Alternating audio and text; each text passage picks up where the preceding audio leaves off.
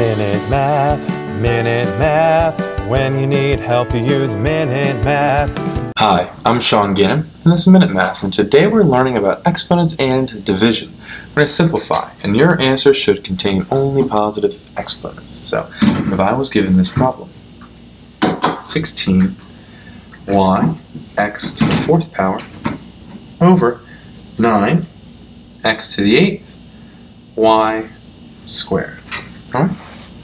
So, we first want to look at our coefficients here. Can we break that down? Can 16 and be divisible by 9 or simplify in any way? And the answer is no. We have 16 over 9 here. Now let's look at our variables. So we can only divide our like variables. We have x to the fourth here and divided by x to the eighth. Be careful, I kind of crisscrossed there. Well, when we have the same base, we subtract the exponents. So we have x to the 4 minus 8 power. Remember, be careful here, okay? They're not lined up perfectly. And if you want to line it up beforehand, that might make it easier for yourself. Let's look at the variables now. Y. Remember, this y is y to the first power. So we have y divided by, or y to the first divided by y squared. And that's y to the power of 1 minus 2. Again, we subtract the exponents.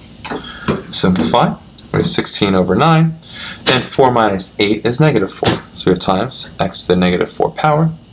And y to the, well, 1 minus 2 is y to the negative 1 power.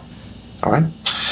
Well, we know any exponent that's negative, right, is the same thing as positive in the denominator. And we need to have positive exponents.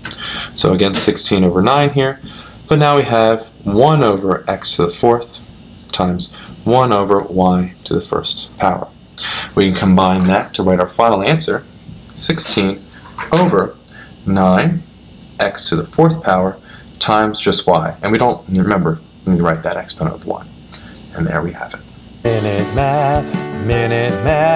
When you need help, you use Minute Math. Minute Math. When you need help, you use Minute Math. MinuteMathTutor.com.